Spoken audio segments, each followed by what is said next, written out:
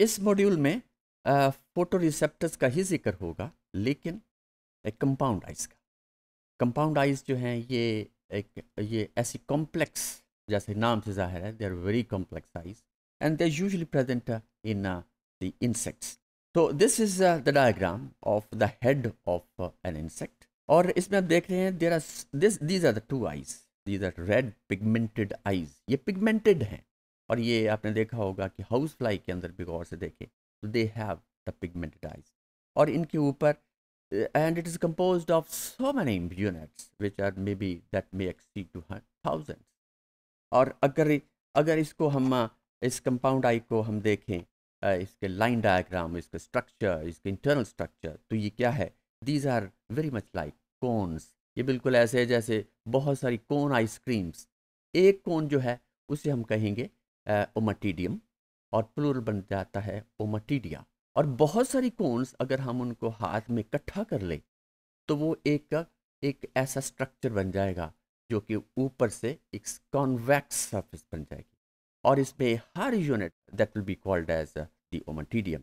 और एक ओमाटीडियम, so this is one, और इसमें भी आप देखें कि these are the compound eyes which are again pigmented, और ये कॉर्निया है, next to it there is a crystalline कोन, और दोनों मिलके that makes the lens, and then the रेबडम और फोटोरिसेप्टर्स।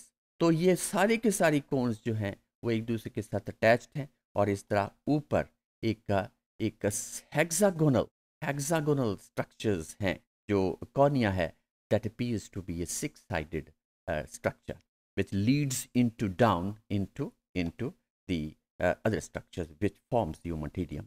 Now next ये भी कंपाउंड आइज है जिसको हमने मैग्नीफाई किया हुआ है, और इसमें this lens and crystalline and so this is. और इसमें हर ओमाटीडियम, इसमें जो चीज़ दिखानी है हमने कि हर ओमाटीडियम इट हैज़ वन न्यूरॉन।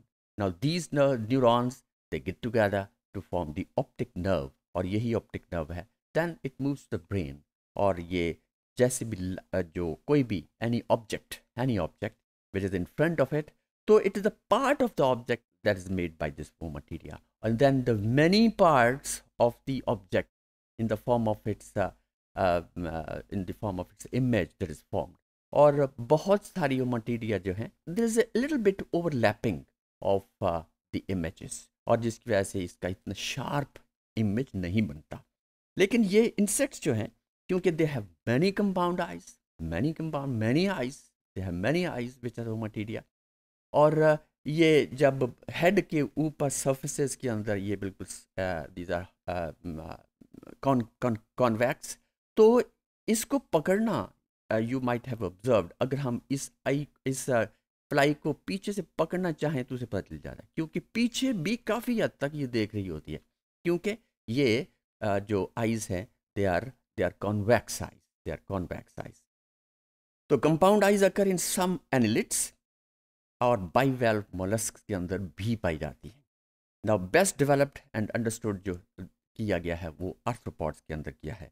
तो कंपाउंड आइज में contain thousands of ओमटिडिया, each oriented differently. उसकी ओरिएंटेशन डिफरेंट होती है लिटिल बिट, क्योंकि जाहिर है कि जब वो पीछे से एक कोन शेप्ड हैं, जब इसको मिलाएंगे तो या मिलती हैं ओमटिडिया मिलते हैं, तो obviously there is the formation of convex surface on the surface. Now the visual field of a compound eye is very wide. ये इसलिए मैंने कहा इधर दाएं बाएं आगे काफ़ी हद तक ये चीज़ को देख सकती हैं, और each ommatidium has its own nerve tract that leading to the optic nerve. So this is the complete structure and a little bit physiology जो हमने डिस्कस की इस कंपाउंड आइज की, जो कि आर्थ्रोपॉड्स में सबसे ज़्यादा और बाकी एनिलिड्स के अंदर भी, और या फिर बकिया इसी से रिलेटेड मोलस्क के अंदर ये आइज पाई जाती हैं which are said to the compound eyes. तो this is all about the compound eyes.